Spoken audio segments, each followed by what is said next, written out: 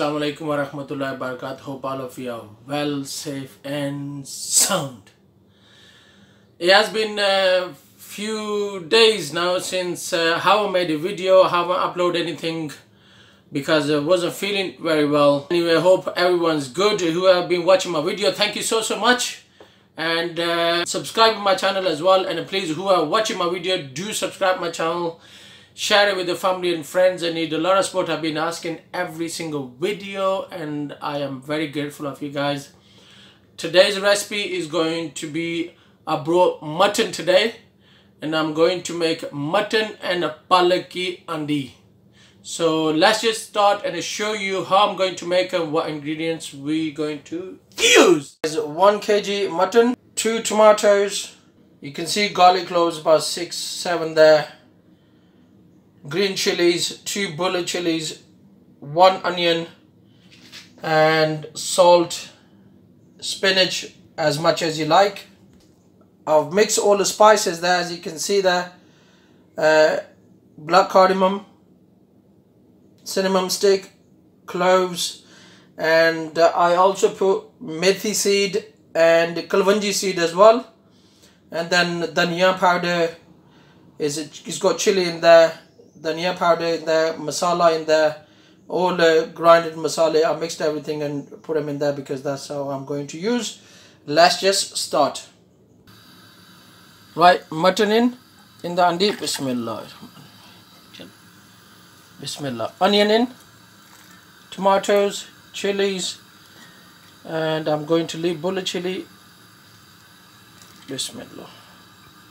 Everything there, and I'm gonna chop garlic, and then I'm gonna put garlic in as well. Bismillah. Now I'm going to put garlic in this little langri there, and right, let's just crush the garlic there.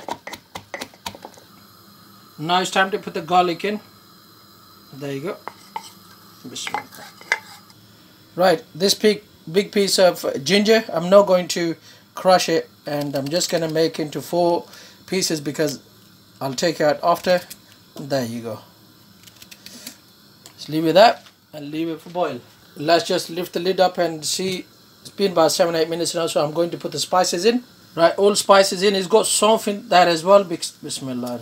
As you can see, I mixed all the spices today. I thought, you know what, I'm going to give a little different try and see how it comes. And let's just give a good mix in and then leave it on for about, because it's mutton, it's probably going to take about an hour to get really tender. So I'm going to leave it on for about 45 minutes to an hour and cover it. And meantime, you can keep stirring it, so just in case water goes down, or then you can, if you need to add more water in, you can. Look at these beautiful cherries, mashallah. Don't forget the watermelon.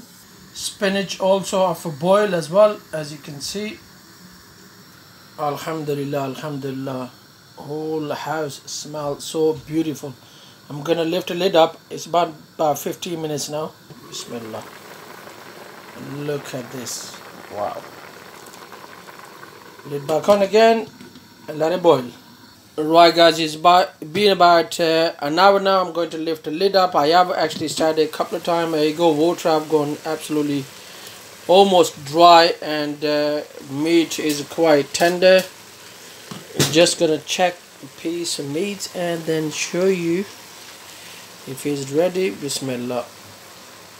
And there you go, meat is quite ready, alhamdulillah. So tender enough for me. And now what I'm going to do is put some oil in there and make sure that cook it in oil for about 10 to 15 minutes, and then after that I'm going to put spinach in. Bismillah. You guys use oil as much as you eat. You don't have to use a lot of oil, or you don't have to use a less oil. You can use any oil, clarified butter if you like. There you go, oil in, and then I'm gonna make sure that make it into karahi style.